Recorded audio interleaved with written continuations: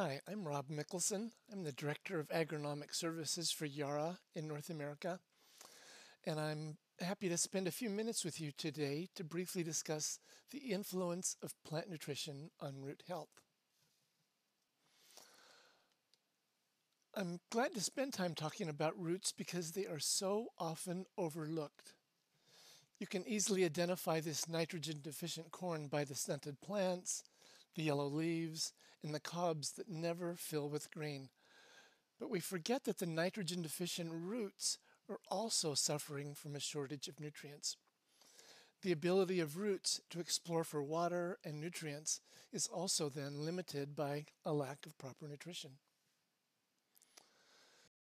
So let's first talk about nitrogen and how important it is for healthy roots. Adequate nitrogen promotes the development of a dense and extensive root system so the plants can absorb that water and the other nutrients from the soil. However, excessive nitrogen can lead to overly lush foliage at the expense of root growth. I've listed some of the impacts of nitrogen on roots in this slide here.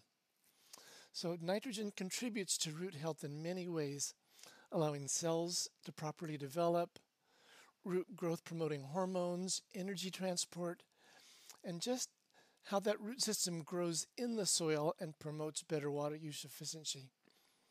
We can't discuss all these in detail now, but I've tried to include references here and in the other slides where you can get more information if that would be helpful. Now this is a picture from a classic study published about 50 years ago. In this work, the authors grew wheat in a low nitrogen soil but had one small zone in the soil that did receive nitrate fertilizer.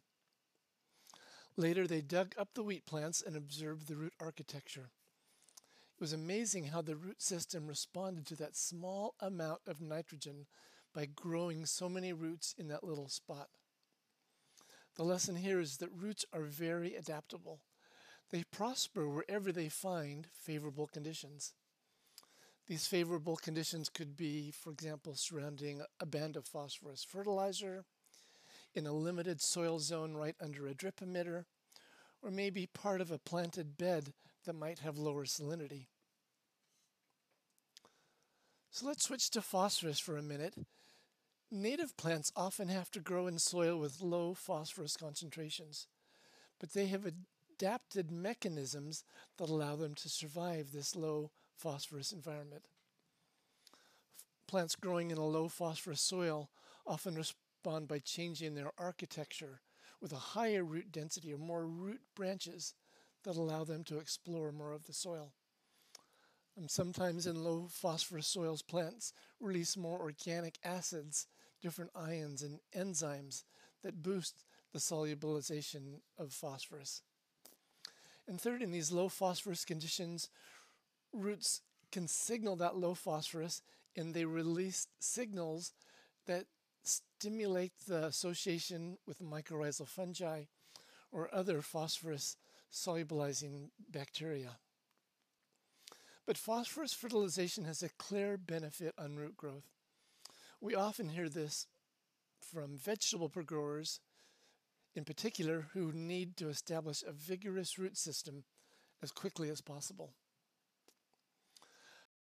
However, plants sometimes respond to a lack of phosphorus by growing more roots as they seek out that phosphorus from the soil. A phosphorus deficiency, as I mentioned, can trigger hormone signals that the plant needs to produce more roots to cope with this deficiency. And then it starts to signal an association with the mycorrhizal fungi when soil phosphorus concentrations are low. Let's talk for a minute about potassium. Potassium has perhaps a less direct impact on roots, but it has a huge influence on overall plant growth, performing essential functions like getting nitrogen and sugar moved around the plant, improved water relations, and so forth. So here's just a few photos of root systems growing either in low potassium or with adequate potassium.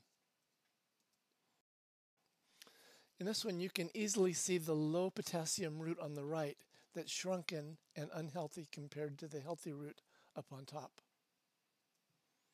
One more picture showing the response of both root and shoot growth of corn growing with varying concentrations of potassium.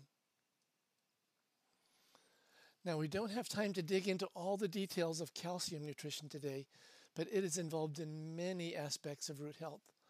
I listed some of them here that you can look at later, or we might just discuss them in a future chat. A clear illustration of the importance of calcium for root health is shown in these grapevines. You can see the stunted and brown roots in the plant with inadequate calcium. I especially notice the absence of young and light-colored root tips when calcium is in short supply. In addition to the visible harm that we see that low calcium causes to root growth, when we take a look at the internal structure of the roots where calcium is lacking, we see poor vascular structure. You recall that the xylem makes up part of the internal plumbing system in the plant that delivers water and nutrients around the plant, so roots cannot perform well when calcium is too low. One overlooked contribution of calcium also is that it triggers the signal to produce the auxin hormone that's needed to stimulate root production. Now, this gets it quickly into a lot of complicated plant physiology, but it is an additional role of calcium that's worth mentioning. There are many other examples we could discuss, magnesium in this case, but I think you get the idea by now. And last, don't forget that the micronutrients all have a role in stimulating root growth too. The quantity of micronutrients required by plants is quite small, but their importance to root growth is just as important as the macronutrients, such as nitrogen, phosphorus, and calcium. So in summary, I want to encourage you to think about the part of the plant that you don't usually see. A balanced supply of plant nutrients is just as important to root health as it is to leaf health and to yield. Without a healthy root system, the entire plant health suffers. So I hope you'll join me in an upcoming nutrient talk where we will discuss how the source of nutrients makes a big difference in promoting root health. Thank you and hope to see you soon.